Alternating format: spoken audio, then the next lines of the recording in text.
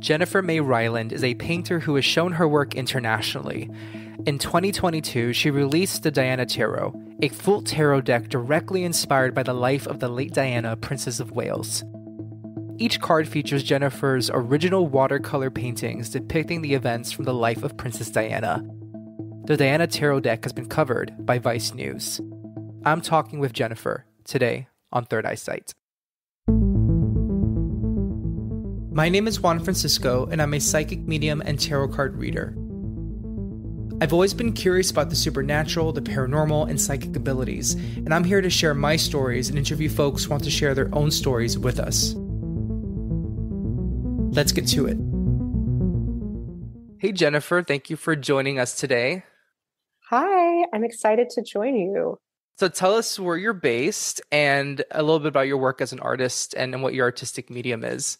So my name is Jennifer May Reiland. I'm a painter and tarot card designer. I'm based in Brooklyn, New York City. Great. And how long have you been working with the medium of painting? I mean, I've always been a painter since I can remember. My earliest memories, some of my earliest memories are of drawing and painting. It's always been something that's kind of been at the center of my life. As far as being a professional painter, probably 10 years. And I read on your website that there are certain themes that play a role in your both in your technique and your themes. And when I first looked at your watercolor works in particular, I was seeing some homages to medieval aesthetic, and I read on your website that actually plays a pretty big role for you, in addition to religion, gender roles. So for you, what are themes that really stand out for you as you prepare your work, or as you conceptualize what you're going to cover in your work?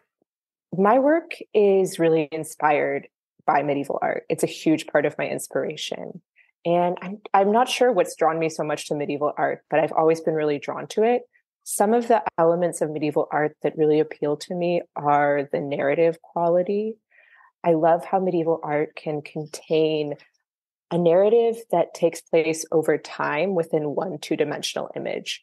So often we can see, and this is something I like to use in my art, we can see one character move across time and space within one image. And that's something I love about medieval art. Another aspect of medieval art that's really important to me is the seamless integration of comedy, tragedy, religious, sacred art, and the kind of most basic day-to-day life all captured in one image. And there's no separation between these ideas. I think that's really powerful and something I bring to my art.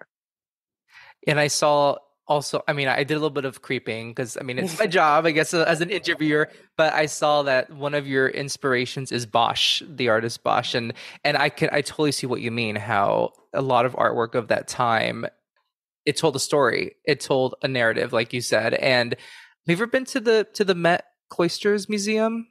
Absolutely. Absolutely. It's one of my favorite places in the world, definitely in New York City. And one thing I won one of the most famous works of art in the cloisters, as I'm sure you know, are the unicorn tapestries. And I've actually done a series of paintings integrating Princess Diana into the unicorn tapestries and kind of placing her there. Well, one of the cards, I was looking at your Diana tarot deck, and one of your cards has a unicorn in it. Could you actually, we're going to jump into your deck in a second, but because you mentioned the unicorn, that's one detail I noticed on this card that stood out to me. I don't know if you remember which card it was. It's strength. Yes, yeah. The strength card, which is usually, traditionally there's in the Rider-Waite-Smith deck, it's a lion with a female, and this one it's a unicorn with Diana, Princess of Wales. So what was your intention behind having the unicorn on the strength card? To me, the traditional image of the strength card or the Rider-Waite deck, I'm trying to remember exactly, because usually what the strength card is we're kind of seeing this image of maybe masculine or aggressive strength represented by the lion, contrasted with this sort of endurance and female power, the strength that has. And I was interested in that sort of female coded strength, this power to persevere and endure. And that's what I wanted to represent with my strength card in the deck. So I chose the moment where Princess Diana got her divorce decree, finalized her divorce, because this was the moment this was her choice. And she chose to bring an end to this marriage and step forward as an independent woman. And there's a lot of strength in that, of course. And throughout my deck, I really wanted to play and have fun with using the traditional images of tarot. So I thought about the seal, the symbol of Great Britain. It contains a lion and a unicorn. So I imagined having her signing this divorce decree in front of actually a tapestry with this on it. So if you look closely on that card, you also see a lion as well. That is fascinating. And well, I want to ask you, what was your introduction to tarot in the first place? And then we'll definitely delve into like why Diana. Um, yeah, hardly even, I mean, like most people, my introduction to tarot was as a very young person, as an early adolescent. I'm not from a tarot family. My mom or no one in my family read tarot, but at a very early age, I saw people reading tarot and I was immediately drawn to it. Like a lot of people, I think I was intimidated by tarot. I thought, oh, wow, you have to memorize all these different meanings. You have to really study it. So I felt, oh no, I can't do that. That's not for me. And it wasn't until about 4 or 5 years ago that I designed my first deck. And it was through the process of designing my first deck that I learned a lot about tarot and more about it. And that's also when I realized really what draws me to tarot is the same thing that draws me to medieval art. We're seeing a journey, we're seeing a narrative, we're seeing a story. And the cool thing about tarot is that it's two-dimensional, right? So you're seeing this two-dimensional story play out in time and space in 2 dimensions.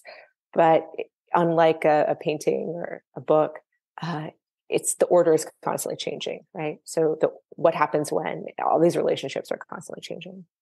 Yeah, that makes total sense to me. And it's interesting how something so two-dimensional is used for something so beyond our physical dimensions for psychic Mm-hmm. abilities. Mm-hmm. And And for you, what was your process? Because I've seen that you read tarot, you do readings as Mm-hmm. well. And Mm-hmm. what was your process for learning how to do readings in the style that you prefer to do it?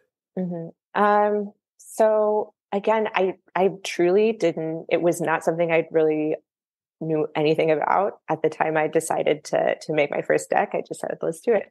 Um, so I started with doing a lot of research before I did anything, and I read a lot about the different interpretations of tarot, the different meanings, and one thing that really helped me put it into framework was, first of all, just thinking of the journey of the major arcana, that this is the fool's journey, and seeing everything through that lens helped me have a bigger framework to understand it. And then just sort of studying the different suits, the wands, the swords, the cups, and the pentacles, and just kind of learning about them in general. And then from there, learning about the individual cards was definitely a learning process. I mean, when I mostly read from my own decks, although I could read from other decks as well, because I have obviously a special relationship with them and I know them really intimately. And I really see, I mean, I can do sort of I'll typically do a Celtic cross spread or like a modified Celtic cross, or I'll do just a simple past, present, future spread. I like to keep it pretty simple. And I really see it, to me, I don't really identify as a psychic. I identify as, to me, what the tarot is for me is we're just looking at it together. We're creating this story together. And there's different stories, right? There's the story that's inherent in the cards. Then there's the story that I, as the reader who has some sort of knowledge or intuition about you, there's the story that I'm going to see there as it relates to you. And then there's the story that you see for yourself in those cards and how they interact with your life. And those three stories together, to me, that's what makes a tarot reading. That's a really wonderful way to look at it. I've never heard someone describe it that way. So thanks. And And so I remember I came across the Diana Tarot on Instagram. I think we had followed each other, and I thought this is so fascinating. And I there is such a widespread love for Diana, Princess of Wales. There always has been, and there will continue to be. So I wanted to ask you, for you, what was it about her that drew you to want to do a tarot card deck as an homage to her? Well, I mean, we all have feelings about Princess Diana, right? And I'm a millennial, so another really early memory. I remember being in the grocery store checkout line with my mom and seeing all the wall to wall Princess Diana face headlines. Uh, Princess Diana crying, or Princess Diana smiling, or Princess Diana holding a baby, uh, and so I just from a really early age, I felt really fascinated by her. And also I've learned as I've done more work with the Diana Tarot, a lot of people have feel some sort of connection with Princess Diana, and specifically a lot of people feel some sort of connection with Princess Diana and their mom, which is something that I feel too. I think there's something about Princess Diana that for a lot of people, she is this kind of almost mystical mother icon. And a lot of people will associate her with their own mother and their own feelings about their mother. Very interesting. I've always heard also people consider her like they put her in a station of sainthood, which Mhm. I'm very close to, proclaiming her a saint. And I would like to ask you this. I don't know how annoying this question may be, but was there an influence in when you created this deck for you from pop cultural references like The Crown, the movie Spencer, both of which have featured Diana as a character in the recent since the pandemic started, I think in the recent 2 3 years. Yeah, So, yeah, where do I begin with that? So it's a lot there. Just first of all, to touch on the saint thing, because I totally agree. That's really how I see her too. Um, I think so. I'm Catholic and I'm really interested in iconography. Obviously, it's a huge part of my art. And the one thing that's interesting about Catholic saints is they all have their icon, right? So the idea being that people who, these images were made often at a time when most people were illiterate. So they were designed such that anyone could look at the image and identify who the saint was and see their story through a simple icon. So Saint Catherine has a wheel, um, and there's John the Baptist has a lamb, etc. And Princess Diana has that iconographic status. I think that we just see her and we associate her with, we just see an image of her and we everything we know it like she. And then the other thing about kind of Diana as saint is she's this martyr, right? Somehow that she was this beautiful young woman who went through all this suffering, but she was a princess, and then she tragically died violently at a young age. And just all of that together, it's almost, it has this kind of religious quality to it, to her story. So yeah, I could not agree more. Then as far as the pop culture stuff, people do ask me that. I don't think it's annoying. I just think it's definitely, I think every generation is always making stuff about Diana. It's crazy. It's 2023, and half the time, if you actually see physical tabloids, which you don't that much anymore, but if you physically see a magazine, it seems like one of those old kind of tabloid celebrity magazines. Half the time, Princess Diana is on the cover in 2023. It's yeah. crazy. She's just so present still. And whether it's more like highbrow, highly produced films or TV or tabloids, I just think there's something about her. People are not over it yet.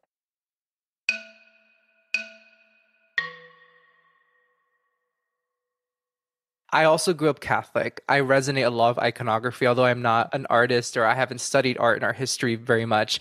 Um, I also have this fascination of iconography myself, so I fully understand what you mean. And then with pop culture interest, I mean, I love watching The Crown, and it's because of The Crown that I bought Andrew Morton's book to read, Oh which yeah, it's I saw that you classic. featured in one of your cards too. And yeah, I'm about to read it soon. And what I want to ask you about is I want to ask you about a specific card, the full card. I saw that the full card it involves her wedding day. So why did you decide to start the deck with her wedding day in particular? Yeah. So again, this is sort of the relationship with all of the cards in the deck between the traditional imagery, my own interpretation, and also working with really iconic images of Diana that we all have in our heads. And the Fool, what is the Fool? The Fool is the most important. It's the primary card in the tarot. It's the zero. The whole major arcana is the Fool's journey. Uh, and so, yeah, I mean, it's when I designed the deck in order. So it was the first one I drew. And of course, that one's so important. You really want to be deliberate about choosing the image for that card. And when I think of the Fool, in the Rider-Waite deck, the Fool is stepping off a cliff, right? And but very happily, kind of just oblivious. And that's I mean, what else could we say about Diana's marriage? That she was sort of obliviously stepping off a cliff. She Yeah. was entering this insane world of royalty, international celebrity. She had no idea. She was a teenager. And everything else that happened at the same time, she became this basically world historical figure who made all these positive changes and drew attention to a lot of important issues. So it's like, I think most of us it's good that she chose to marry Charles, but who knows if she had it to do again, would she have done it? I don't know. Yeah. Yeah. And apart from the traditional imagery of the Rider-Waite Smith Tarot deck and how it influenced this deck, is there a part of her life story that has particularly resonated the most with you or really stuck with you as you worked on this deck? Good question. I mean, the first book I read about Diana was the Andrew Morton book too. So I read that when I was uh, about 20, and I was living in a foreign country um, with my boyfriend at the time, who became my husband. I didn't know anyone. I didn't speak the language. And I was very lonely. And I picked up the Andrew Morton book at, the secondhand English bookstore and in town. And definitely, like, I was reading it and I was like, yeah, she's just like me, totally, And I feel like a lot of people have that reaction, because she's such a, that book is super emotional. She's like, oh, I'm so lonely. She's like very emotionally volatile and just going through all this trauma and drama. And at that moment, I was really resonating with that. And, but now I don't know. I think over time, maybe I think I've come to appreciate her more as being a bit. She was very media savvy, and by the time she'd been in the public eye for a few years, she really knew how to create an image and manipulate the media in the way that she wanted. And it's impressive. She became a master. So I think that's interesting, the way she created her own image. Yeah, and I think you've taken that image that she created and also real life, the really deep real parts of her life story. And I have to say, what I'm about to say is you've created a wonderful deck. And what I want to say as well is there's so many decks out there that are based on public figures, or there's even one on like Disney villains, which is really cute. Not my style, but I mean, this is personal subjective opinion. I feel like it's not easy to take something in the pop culture and create something like a tarot deck that I've come across that I would actually want to use for a reading. And your deck is something that I can't wait to use for a reading. Oh. So that's my personal opinion. I'm not speaking on behalf of all tarot people, but it's just you created a deck that it truly is an homage to her. It doesn't feel like it could have been so different had it been in different hands. So I think it's a really beautiful homage. And how do you want folks to step away from using your deck or observing it, taking a look at it? What are feelings or thoughts you want them to step away with? I mean, another word that I use a lot when I do tarot readings and that I think of a lot in relation to tarot is archetype. And so every tarot card is basically an archetype, whether it's I don't know, the star or the empress or the king of pentacles. these are all people we could recognize in our life, or people we can be in different moments, right? And so when I'm reading tarot, I like to think of that. Okay, how is this figure expressing itself in your life right now? Is that you? Is that someone else in your life that's being the whatever, the Page of Wands, the Queen of Pentacles? Who is this for you right now? And the thing about Diana is she contained so much. She contained multitudes. So with a tarot deck, I wanted to show people all these different sides of her and let people kind of make up their own mind and just maybe relate to the various sides of her and the different personas she embodied during her life. And there's one, actually, I was just looking at the deck, and there's one card that I think it's the Prince of Swords it's her receiving a reading from somebody. Oh yeah. Do we know if she ever? Oh yeah. Oh yeah. I think I remember hearing about that she consulted with psychics Oh herself. yeah.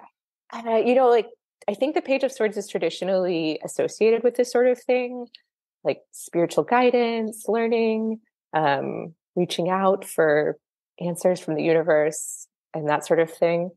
And Diana was really into that stuff. She was into all kinds of spiritual healing and spiritual practices, more so towards the end of her life. And I actually don't know specifically about tarot, but I know she was really into spirituality and meeting with different kinds of healing people. And yeah, you'll actually, I want to recommend you, once you read Andrew Morton, that's number one. But you have to remember, when you read that book, she wrote that book with him, and she definitely had an agenda, which is cool, but it's her. It's really badass. You have to read it through that lens that, okay, this is the story she wants people to hear. The next book I would say you should read is the Diana Chronicles by Tina Brown, because that gives more of a critical view. It's not anti-Diana by any means, but it's much more realistic and shows both the positive and negative sides of her and a little bit behind the persona she wanted to present. Got it. Okay. I'm looking at the book cover. I searched up as well. And I remember seeing this book in bookstores and actually maybe on tabloids too, featured on tabloids. So adding another book to my list of like 10 books I can't wait to read. Now I wanted to ask you as a last question, let's say someone wants to start their own tarot deck. What is the best advice you feel you could give to them? I mean, so you asked me some questions about, or you made some comments about the deck, and thank you that you felt that it was really, I guess, going in depth on Diana, right? And I would say that, first of all, to someone who's interested in designing a tarot deck, way before you even do anything, you should definitely really think about a topic that's just like sets you on fire. You're going to be spending a lot of time with that. Tarot decks take a long time to draw, or to however you're going to create them. They take a long time to create. There's a lot there. And then hopefully you'll be spending a lot of time with the deck once it exists and doing readings, etc. So yeah, I would only do a deck about something that absolutely drives you crazy, that you want to talk about all the time and learn a million things about. So that's number one. Number two, I mean, I think just go for it. My personal method is I did sort of organization and writing. So I did my own research about the interpretation of each card. And then I kind of meditated on that, on each one, and thought, okay, now that I feel really like I know all this stuff about Diana's life, what moment does that bring to mind to me? And so I kind of did all of that thinking first before I started doing any visual work. And that helped to sort of separate those two tasks. Yeah, it sounds like the best way to go about it. Like, do your research and let it inform the work itself, for sure. Now, how can our listeners find out more about you? Well, again, my name is Jennifer May Reiland. Jennifer, Jenniffer, May, like the month, May, and Reiland, Reiland. They can find the Diana Tarot Instagram. It's just the Diana Tarot, no spaces, on Instagram. And you can find my work under my name, Jennifer May Reiland. I have an Instagram, I have a website, I have everything. You just Google me. So yeah. Great. Well, thank you so much for joining us today. Thank you. It was really nice to talk to you. If you have a question or topic you want me to cover on Third Eyesight, head to my website, juanfranciscospirit.com/contact, and send a message my way. If you really enjoyed this episode, leave a review wherever you listen. I'd really appreciate it.